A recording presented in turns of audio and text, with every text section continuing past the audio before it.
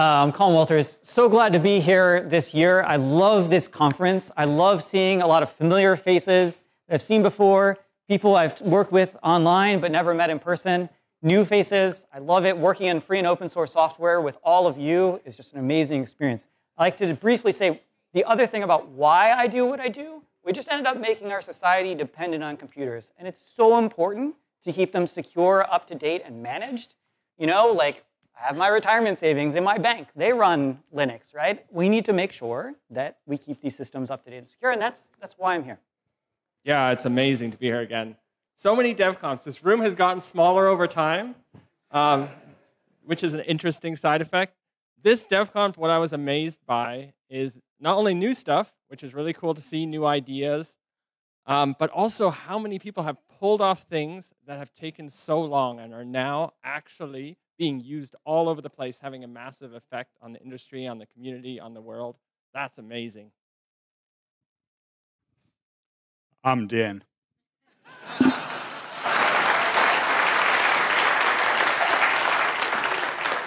So wait a second. This talks about booting a container. What a weird idea. Why would you do such a thing? That seems like two opposite things. Containers run on a host. Why do you boot them? Colin?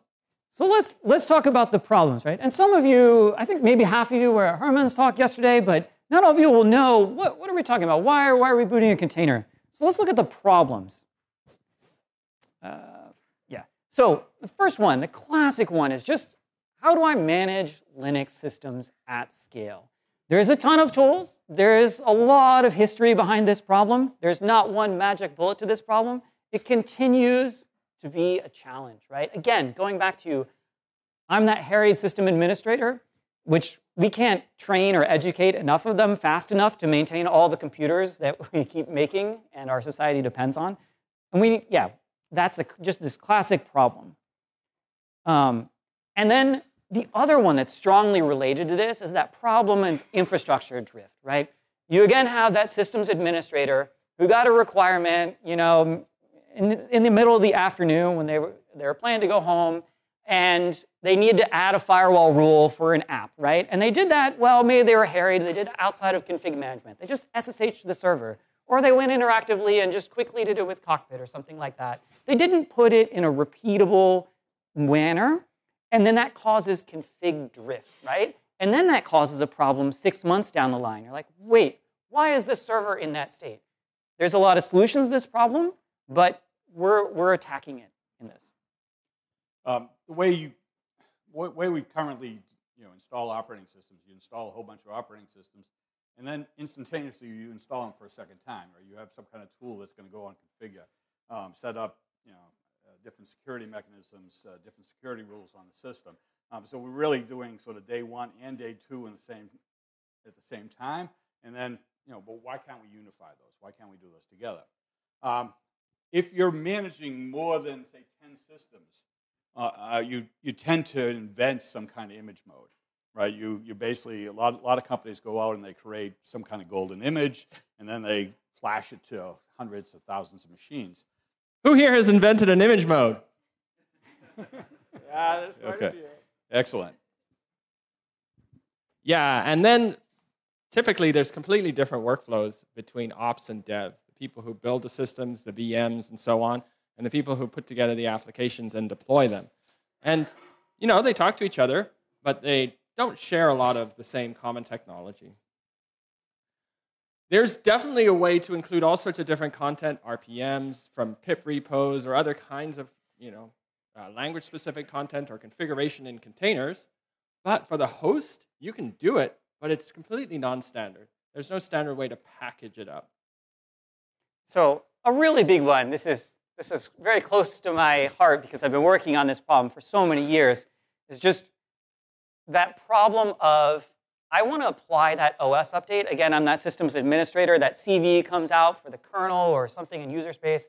I want to apply that update and have the confidence that I'm not taking serious downtime if something went wrong. Having rollback as a systems administrator feels like this immense comfort blanket or something. Like it really changes the game. And that's a really big deal. And providing that is one of the things that we're aiming for here. Another one is, like, as a systems administrator, I want to know that my system started and stays in a known state that, like, has a cryptographic signature that carries with it through the boot process into my runtime state. That gives you a lot of powerful features. Like, for example, a classic security problem I like to look at is ransomware, right? And anything we can do to address that kind of thing, again, like, if take my kid to the hospital, I want to discover that they got hit by a ransomware attack, right? So, like, this is real. We need to make this stuff better. So, okay, we talked about the problems, but why did we choose containers to address these, right? There's a bunch of technology solutions out there. There's a bunch of choices. Why do we choose? So there's one word that you can put in this sentence. I'm curious, anyone, shout out your words. Keep shouting. Our ecosystem, correct. No, like, this is let's go to the next slide, actually. So I like to think about things in terms of centers of gravity, right? All of us, every moment, are pulled in different directions. I think it's actually cool just thinking about the fact that the sun pulls on us a little bit right now. Yes, Earth is a giant center of gravity, but we're pulled in this. But taking it a little bit down, we're all pulled between home and work life, right? Like, that's a classic one. But, and you can look at this, the solar system analogy, you can look at, well, maybe Jupiter is Kubernetes, right? Saturn's maybe system D, or maybe Mars is system D. Like, there's all these centers of gravity, right? And the container ecosystem is large. There's so many tools that orbit that ecosystem, right? And so that's why we chose that word, ecosystem centers of gravity. Maybe another center of gravity would be going to DevConf or getting up at 2 o'clock in the morning to watch the Boston Celtics win the national basketball game. So we're on a mission together, and here's that mission. Let's read it out. To use standard container practices and tooling, such as the OCI standard, layering, container registries, signing, testing, and GitOps workflows to build Linux systems. This is that ecosystem, and using it to solve those problems is what so many people are rallying around and what we're here to talk about today. Stef, I took a course on slides, and you never read the slides. Oh, okay. Well, everyone could read. So really, when we're talking about the container ecosystem, we start out with the container tools used to build these operating systems. Obviously, I'm particular to Podman, but Docker, Kubernetes, and there's lots and lots of tools used in this environment.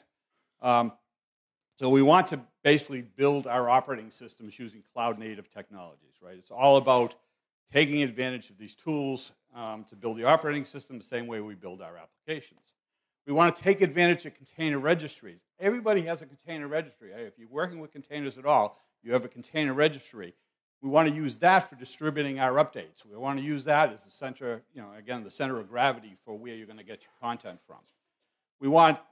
At container registries, we have the ability to sign images, sign content, really take advantage of all the technologies that are coming out.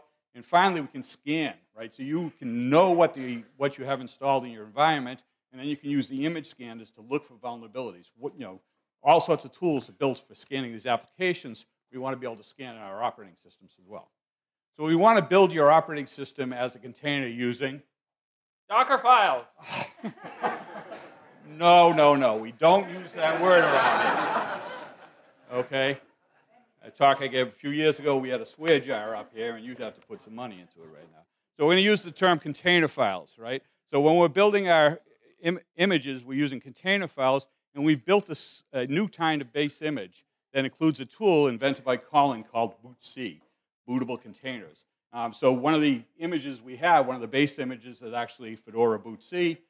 So you just pull from a Fedora bootc, there's CentOS bootc, rel bootc, and then you just install your packages, your RPMs, the standard way you always install them, packages. But the really cool thing here is we're saying it's okay not to use RPMs, right? If you need to use pip to install Python code, that's fine. If you need to just copy in code, if you need to run a make inside of a script, you can do all that stuff. You can also move your configuration files, right? So a lot of people, I install a machine, but then I have to get certificates onto it. Well, why not put that into build time?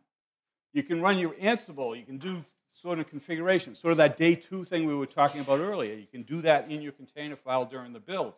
Config scripts. You can turn on FIPS mode. You can run your security tools, things like that. So the whole center of gravity is around container files. So it's worth. My name is Hans. Oh, Hans? I hate container files. They're a terrible way to put things together. Oh, Hans, well, you don't always have to use container files. Really, what we're looking at is building OCI images. So you could use Builder with a bash script. So Builder has low-level tools for building it. There's a whole project called BuildKit, which is all about using and building new tools for building container images. Yeah, I'm with you, Hans. I think the cool part about OCI is it's basically just tarballs wrapped with JSON. And if you add multi-arch, it's another level of JSON, right?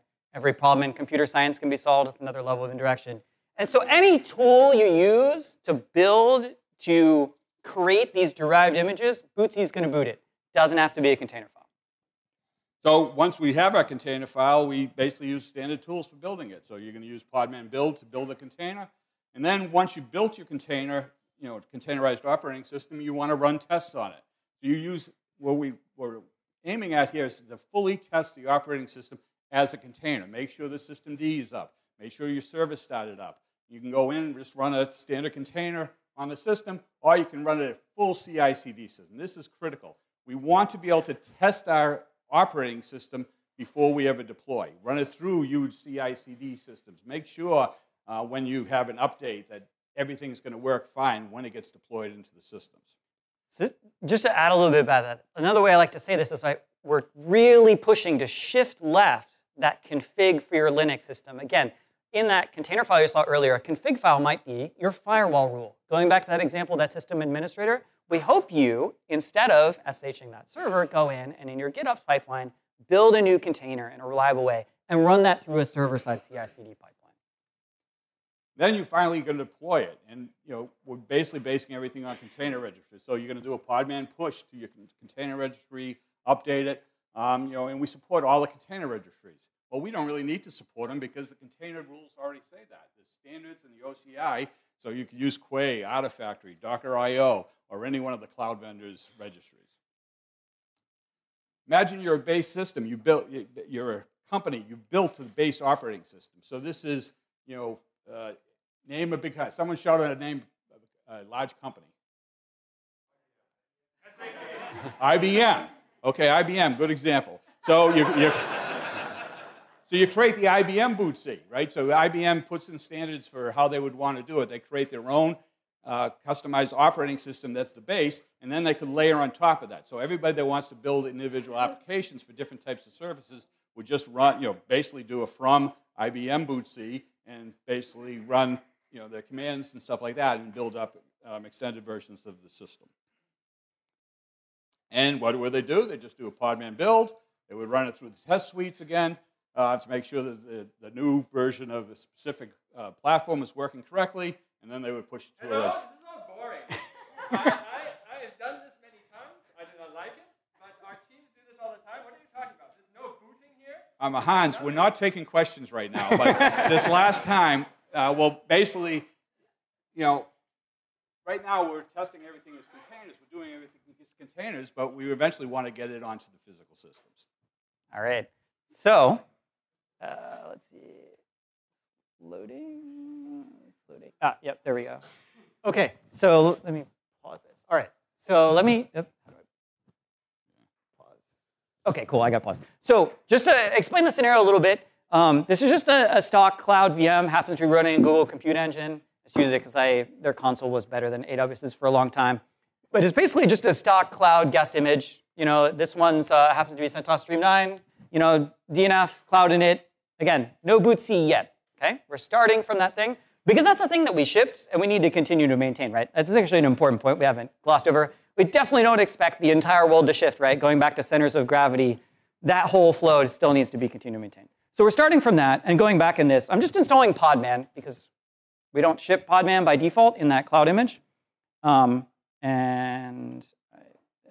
OK, so yeah, that was our start. Yeah, we're just installing Podman. And what actually takes a good bit of latency here is compiling the SE Linux policy for container SE Linux.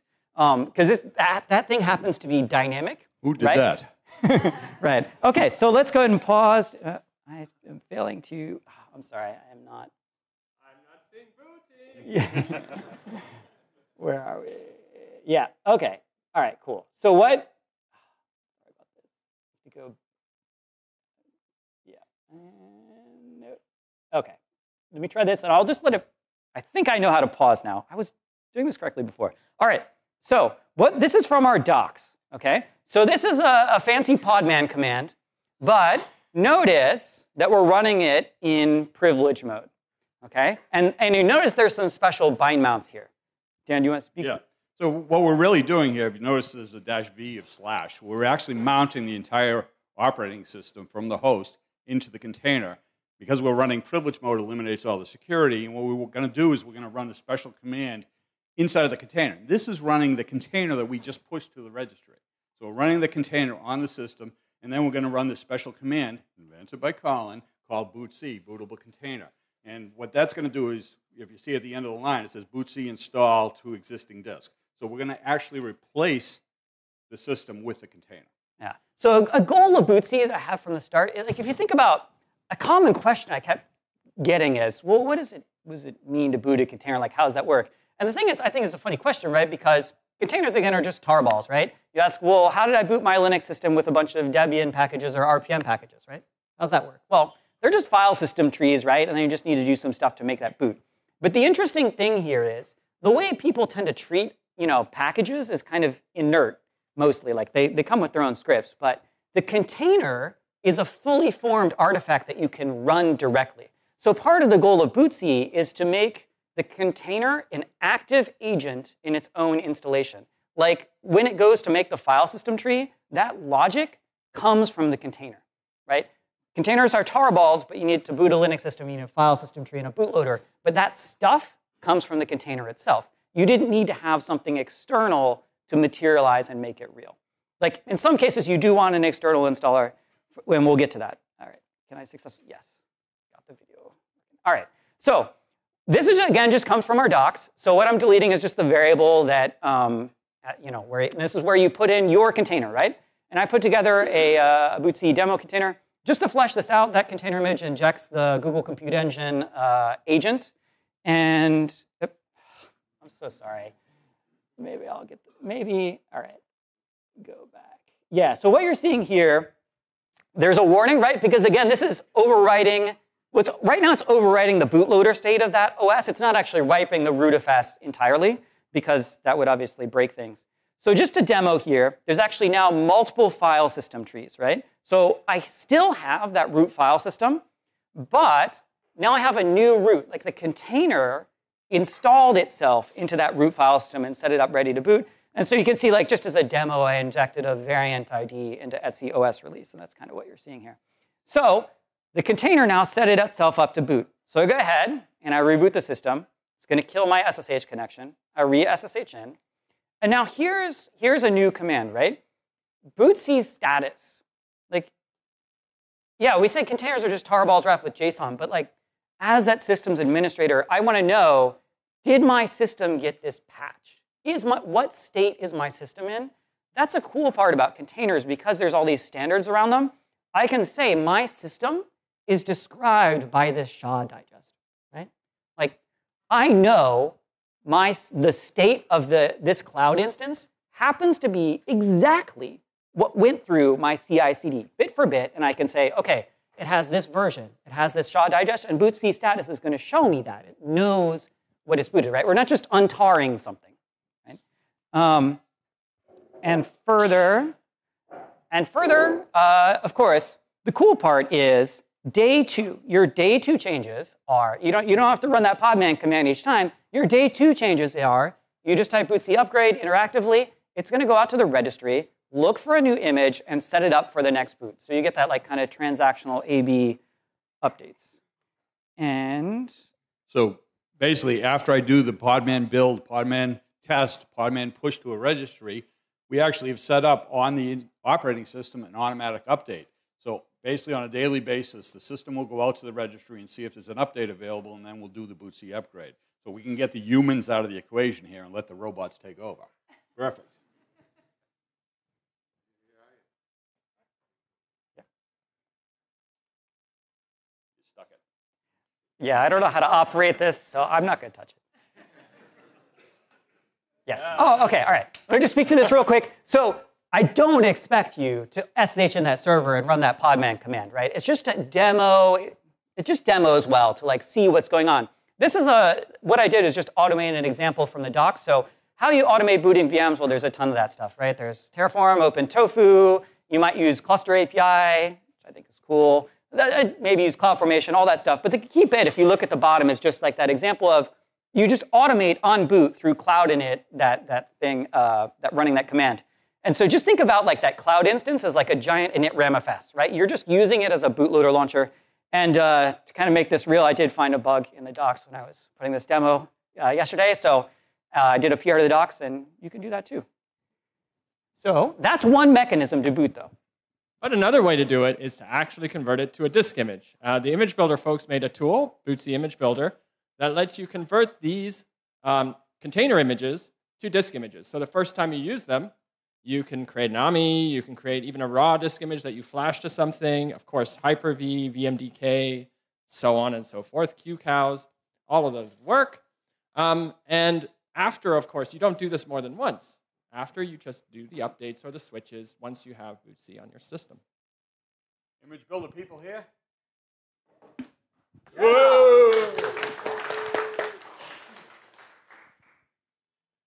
Not only the image builder, but the Podman desktop team have gone out and they basically have built tooling into the desktop application that actually can convert your container image, your bootable container images, directly into disk images. So not only do we have a nice command line interface, we even have a GUI for doing it. You can do this on your Mac, on your Windows. You can create bootable images for Macs, VMware, all these other infrastructures. So pretty much because of bootc image builder and tooling built around it from Podman desktop, you can really take advantage of this. And Anaconda has support for this. It's had support for actually quite a while. You can take stock ISO from Fedora, from RHEL, and add this line here to your Kickstart OS3 container. And you see there we have a container image that's pushed to a registry. And it will install, just as you saw with the bootc install. It will end up on your system. Bootc status will work. The system will be represented by that same hash as you would expect. Does anyone know how old Anaconda is? Offhand? 50? Yeah, it's actually 25 years according to Wikipedia. Like, it predates virtualization, right? And we brought it forward all the way into this world. It has like, and that's like the ecosystem, right? Where are the Anaconda folks? There, hey. Anyone else? Yeah. All right. Should have asked any Podman desktop people here. Okay, right. great. Awesome. Cool. So we just showed you a lot of different components here, right? And the cool bit is, again, just to emphasize, we've made day 1 and day 2 as similar as possible, right? There's a lot of ways to bootstrap into the system we just covered. But again, that idea is, once you've gone through that process of initializing or instantiating a system, your day 2 operations, ideally, it's GitOps. Doesn't always have to be, however you build containers. But yeah, your day 2 changes are done that way through a CI/CD pipeline. So again, we've made a dent in this problem domain of managing Linux systems at scale. And infrastructure drift. Obviously, through the container file, we can actually do the day 2. Yeah, we have to sing together. You can do the day 2 operation inside of the container file. We showed that earlier. Also, what we're trying to do is instead of everybody having their own way of creating images, right, we want to unify the way you create disk images and the container images for the operating system the same way you create them for applications. You talk now. Yeah, and the same tooling, container ecosystem, is used by dev for the applications and ops for the host. I just said that. Well, there we go. You can also, in the same way, the same theme continues with containers, the same container file being used to bring config, RPMs, other dependencies from other sources, other repos, into one definition, in one package. And the other one, right, is we've definitely made sure when something goes wrong, and I do say when because it's software, right? It's infinitely flexible, but sometimes there will be regressions. When that failure happens, you have that confidence that you can roll back. Now, we haven't made up rollbacks automatic because when and how, the policy for how you do that, there's a lot of nuance and choice in that, but that command is there, the API is there. And if I really test my code out and test my operating system before I deploy it, then I really can have less chance of that. Yeah. And ChatGPT is going to take care of everything, right? Stop working again.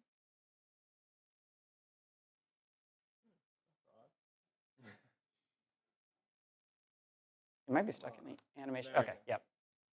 All right, so one of the interesting things when people see this is they start thinking, oh, this is cool for my edge deployments. But really what we want to stress here is this is, can you work in your data center? Anywhere you're going to have lots and lots of systems. We're going to have support inside of OpenShift, Kubernetes environments, things like that. So, and then basically anywhere in the cloud that you want to run this. So really we want to stress that anywhere you can run Linux, you'll be able to run image mode. So you can install the systems and use image mode for managing your operating systems going forward. Yeah, so like it says on these shirts, obviously containers are Linux, right? Linux user space. But with this change, you start to get to the point where Linux is containers. You deploy it and build it in the same way. So who's running bootable container in this room here today? Anyone? Raise your hand. Shout out your name. Shout out your name. Pity? Okay, we're going to toss T-shirts from up here. This is our prizes. Neil and Mohan are going to give you T-shirts. So one for Pity, one for Andre here. Come on. All right. Who else? Who else is running it in the room today? In the room. Don't raise your hands unless you're doing it. Michael. Give one to Robert, too. Oh, look, we have one here, Urashi. All right, nice, Don't almost. hit the camera. Yeah, no hitting the camera, okay? Anyone else? Say your name up there. Okay. Did you know that right now in Fedora, those bootable base containers exist? You can take them. Those are the URLs down there. Take out your phones, take a picture. You get to documentation on how to do this. And go to the QR code. CentOS stream layers also exist. You can start using this for your servers and systems today. Who has done that here? Who has a server running right now with one of these base layers? David, we're going to throw a T-shirt at you. Ooh, that was close. Anyone else? Up there, say your name. Nathan. All right. If you want to run this on your laptop, one really cool way to do this is via Bluefin. These guys have taken this concept all the way. You should see their container file and all the tweaks that they make to make an actual focused workstation for developers doing modern day tasks that people have to do, all sorts of people. Some of them would surprise you. Some of the stuff in there would surprise you. And it's all defined in the container file. Built that way, deployed that way, updated that way. This is really cool. So deploy it, check it out. Anyone running Bluefin here today? Nathan. Who else? Let's throw him yeah. Nathan, can you raise your hand? So yeah, there we go. Oh, another one there. Who else? Oh, here. Daiki? So one thing I add, we're really hoping to collaborate with the Bluefin folks in the Fedora project and build together. Yeah, that'd be amazing. And I mean, that's cool. It's great to see how they're involved, participating. Of course, you can run this in production. With OpenShift, nodes actually use today bootable containers to deploy the operating system. And if you want to customize what's on them, you add a line to a small Docker file, and it deploys to your systems. This has been in production. Container file. Oh, I'm going to be a poor man by the end of this. RHEL also has tech preview support for this since May, since 9.4, so you can try it out there. So one of the cool things about working in free and open source software, right, is especially like you only sort of get a sense of the tip of the iceberg of your user base by the issues or PRs you get. And so we've seen a lot of interest in this, and it's been really cool. But if you are part of that bit that's underwater and not telling us, we'd love to hear more from you. So where is this all happening? How do you get involved? How do you actually hack on it? Here's some tips. Obviously, you can hack on Bootsy. You can work on the images themselves, their definitions in Fedora, and the general ecosystem around that. Yeah, so the systemd group has been doing so much on this for many years around image-based Linux, and especially how you manage users and groups is a thorny problem in this, especially around UID allocation. And so if you can, move to either systemd sys users or dynamic user equals yes, ideally, because that keeps the scope of a user for a service scope just to that boot. It's just better than kind of running user add in your... This is when you're maintaining a project, packaging it, or building it. Use these features. Get your shit out of post in the RPM spec file. Yeah. Because during an install, during a container build, there's no running system. It's going to have different behavior. Yeah, we've discovered some people flash their server firmware in the RPM %post. That just can't work in this, needs to be fixed. I heard about a story yesterday about a company that ships source code in the spec and then runs make files in the spec in the post install, and then it's basically that's all they do inside of their RPM. Not good behavior. So we got the config file specification. Move your upstream projects to that. Especially if you can put config files under /user, that becomes immutable read-only state, which is what you want. But we support etc for machine local state.